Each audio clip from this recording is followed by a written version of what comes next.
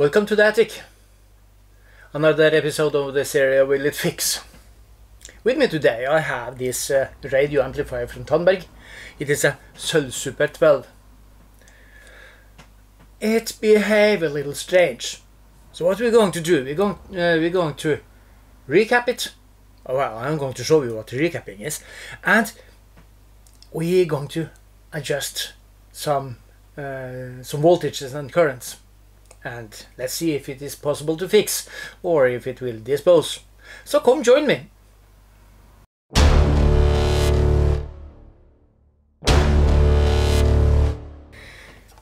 Let's open it and see what we can find. And as most of the of Tandberg radio amplifiers and amplifiers from the 70s, kind of easy to open. 2 screws on each side.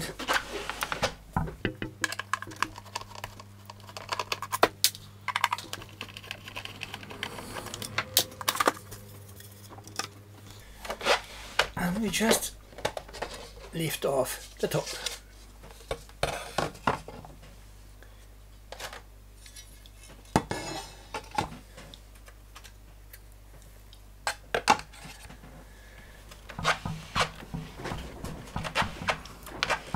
I have to admit, I have been starting this one. These two capacitors. It is for right and left power amplifier. I have been replaced those two, and it seems like it has been someone here before me. I don't know if you can see. See down there. See some light, some blue purple capacitors. It seems like they have been replaced before,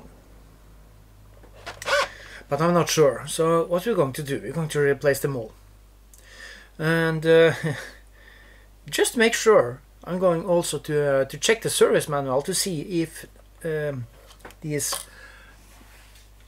light purple, if they correct value. So yes, we just get into it.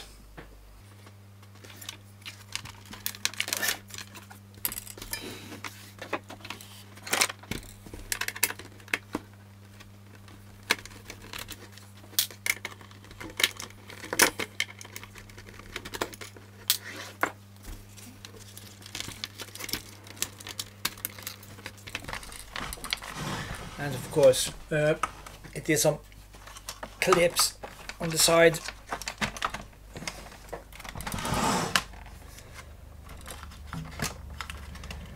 And have to be careful about these switches.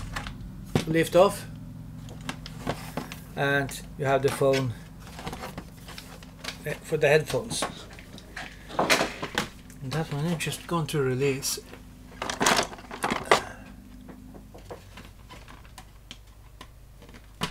Ouch.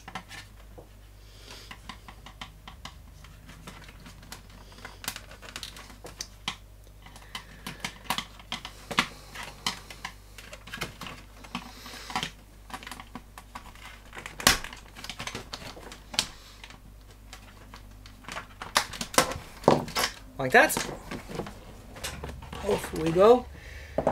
And then we have full access to the PCB.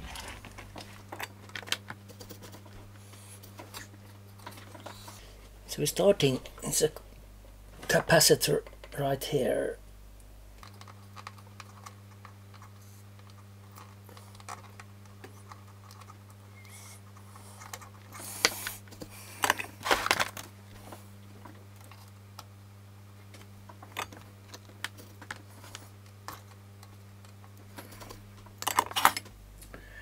That one is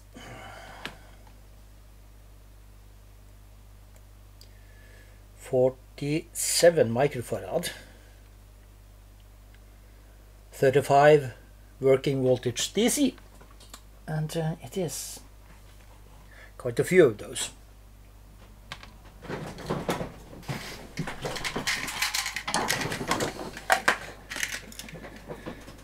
what I have for the replacement is 47 microfarad is 63 volts. I choose to have in stock 63 volt because they can be used on several applications. It does not matter. It really does not matter. If it has been 16 volts who has been sitting here, you could use 63 volt. It really does not matter. One thing you should know is that if you focus down here, it has a ring, so it has a center and a line out. The center is positive and the line out is the negative.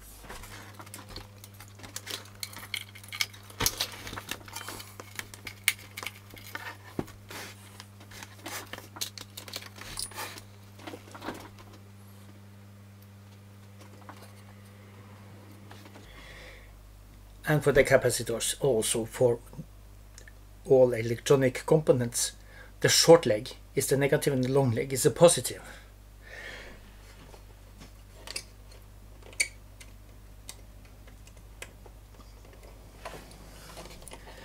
So there we go, and over to the next capacitors.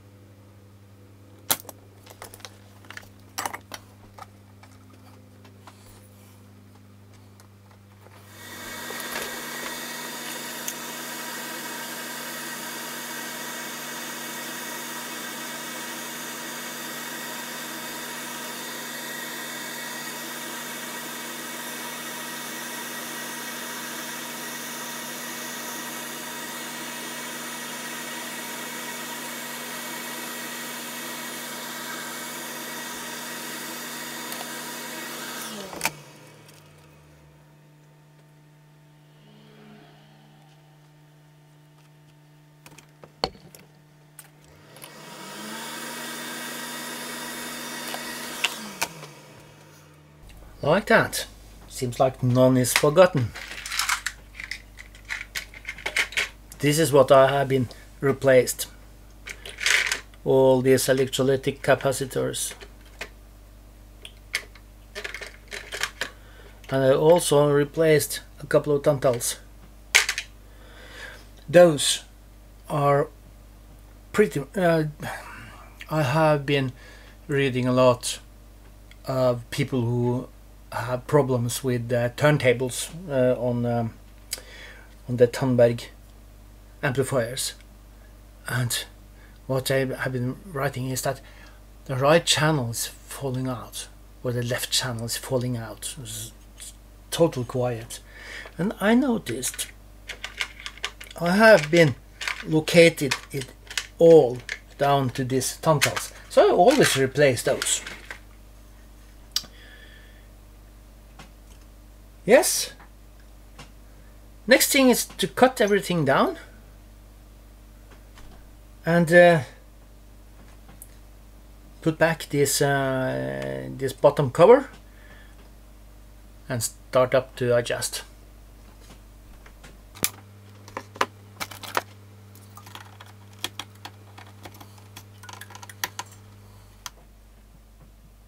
So the mission now will be to adjust the voltage, which is over the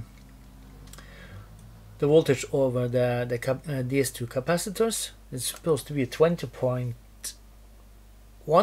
volt. I'm going to adjust the current through that resistor, which is, I cannot remember the current, but it is supposed to be 15 milliamps, 15 millivolts over this resistor. But before and to adjust these capacitors, it is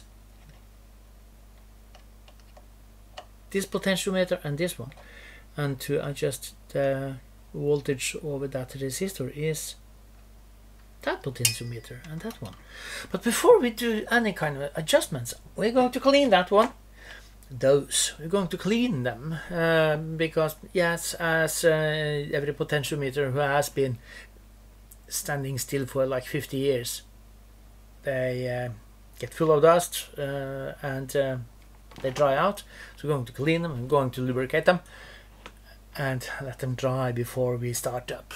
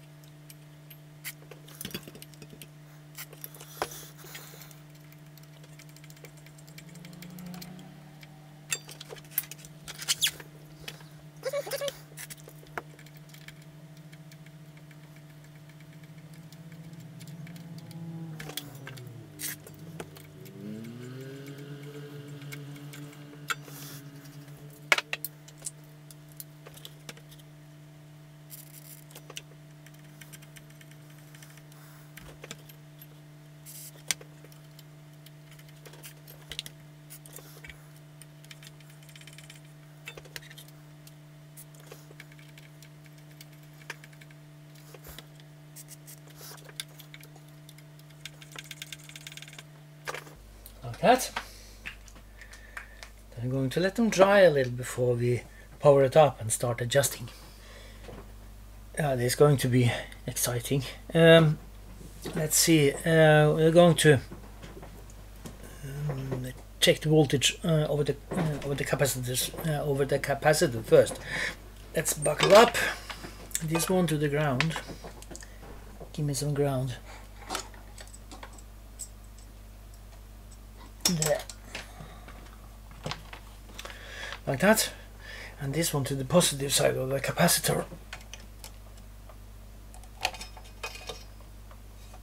Which down there. Now you can lay down like that. That's okay. And it is that one you're going to. You see that one? That's what we're going to adjust, and the voltage 20.1 volts. Okay, let's power up.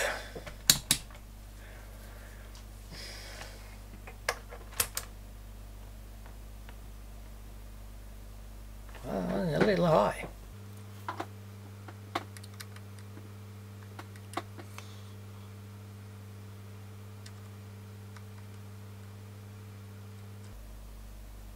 Does not want to get any further down than 22.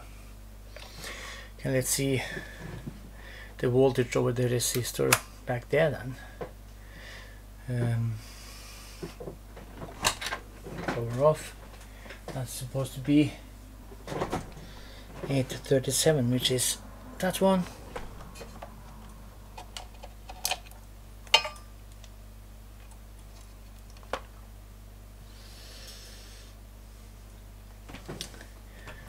Millivolt, and going to be 15.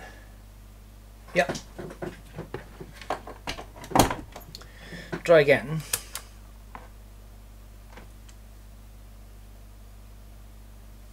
That was not too bad. Don't over the transformer, please.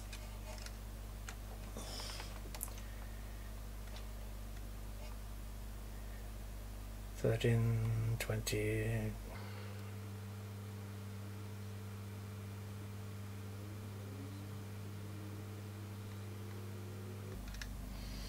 $15.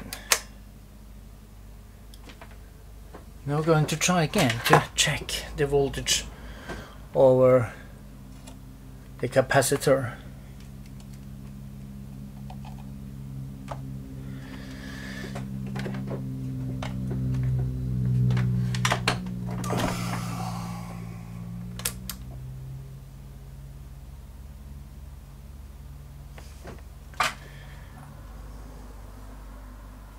Suppose 20.1.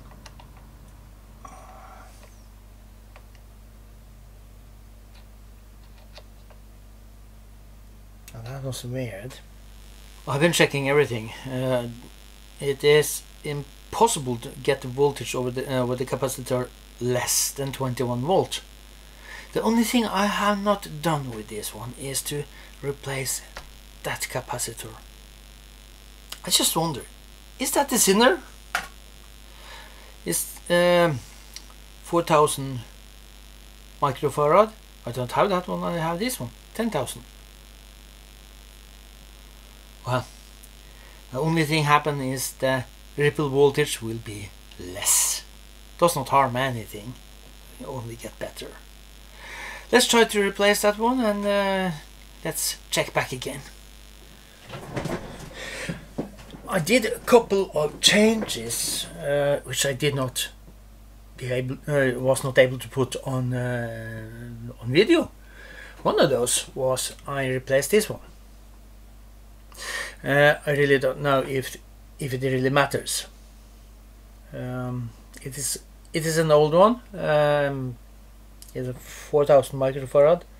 I replaced it with a lot bigger one. It's 10,000 microfarad. Does not matter.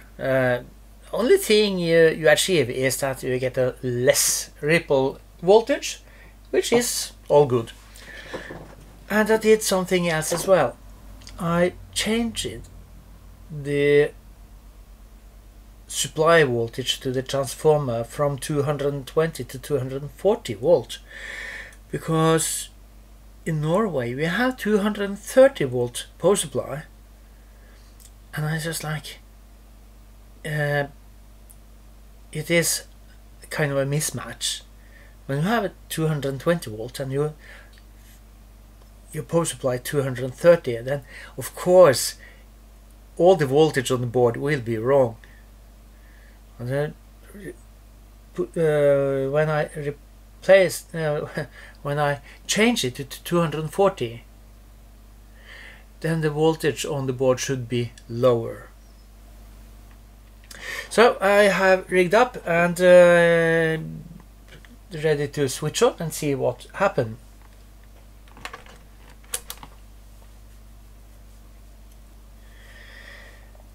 And see, it's rising 19, 20, and it is rising less. It does not 20.1 volt. That's cool. It's exactly what it's supposed to be. Okay, and then we're going to adjust the voltage over that resistor, and it was to be I'm going to what was it, 15 milliamps, 15 millivolts, and it was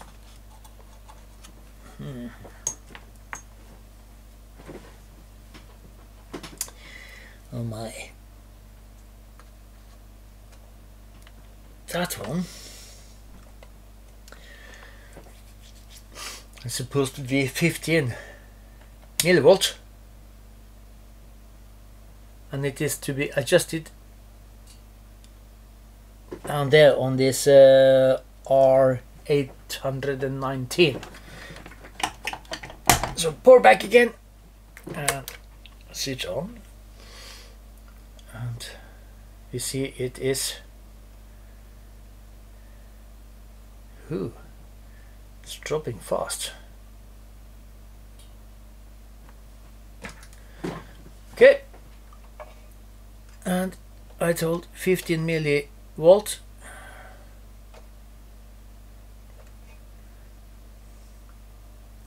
Six, 7, 8, 9, 14, 15, 16.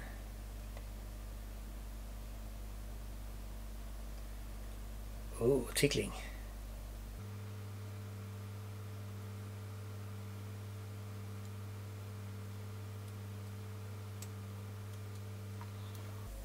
Close enough. Very well. And then we do the same on the right channel. And as you could see, those bulbs, they were barely glowing. So we're going to replace those bulbs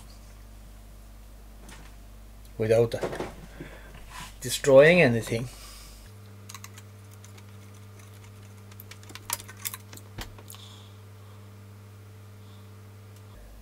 Aha! That's why they were only glowing, because these bulbs, they are 12 volt and it's supposed to be 6. 6.3 to be specific. So let's see if I have anyone.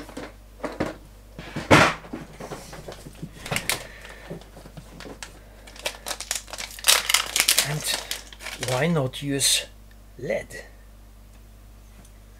These ones.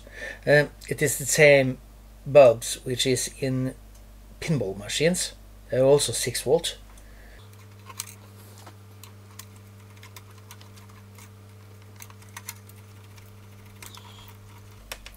Oh my. And if I'm not wrong, these bulbs are connected in series.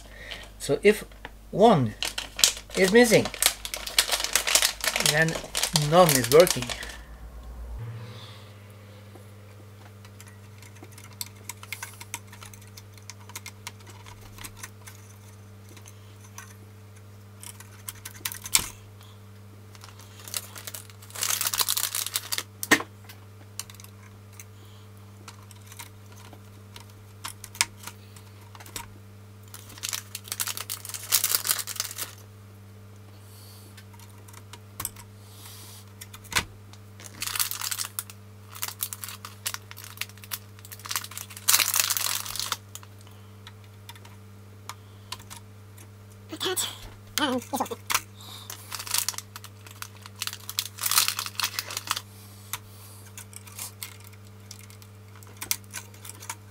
That was them all. Now let's see if I manage to make contact all over. Oh my goodness. Cool. And this moment is always so exciting. Does it work? Well, let's it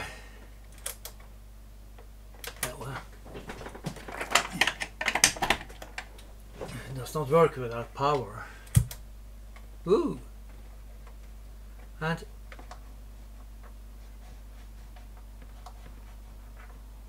well, all controls there are quiet. That's good.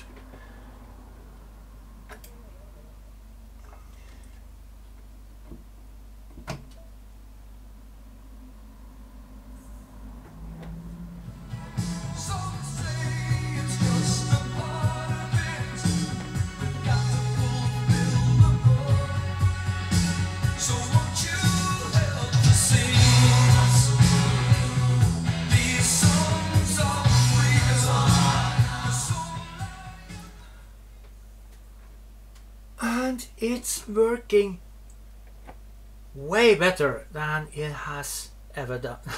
Well, of course, it has been working like this when it was new, but it did not work like this when I got it here. So everything is just as it should be. So then switched off, and we're going to put it all together again and give it a last finish. We do have an answer for the question I asked in the beginning of this episode. It would absolutely fix. It sounds marvelous. It had a little issue with the adjustments, but we fixed that as well. Sounds great. I also been testing the radio, which works perfectly, and it does look great as well. And I had been taking notes from all the capacitors I have been replaced, so I have the list in case I get one more in to fix. As for this one, it's going to be put out for sale, and it will fill the living room for the happy new owner with very beautiful music. As for this episode, you probably understand it's very close to its end. I have a couple of things to do. I have to thank all of you for watching and for your support, and you, these buttons down there. It's still only 4% of you who are watching who are clicking this subscribe button. Please click it. It is free, and maybe one day it will benefit me as well. And also this like button. Click them both, like and subscribe. So until next time, bye!